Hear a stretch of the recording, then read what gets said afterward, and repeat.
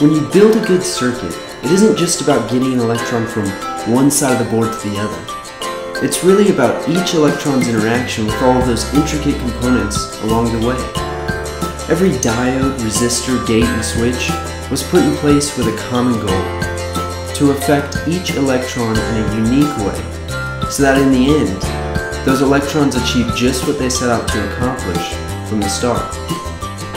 Texas A&M has built their electrical and computer engineering degree program with the same care and attention to detail that goes into a good circuit. With 6 unique technical tracks to choose from, you'll be able to spend more of your education learning in the particular area of electrical and computer engineering that you want to pursue most.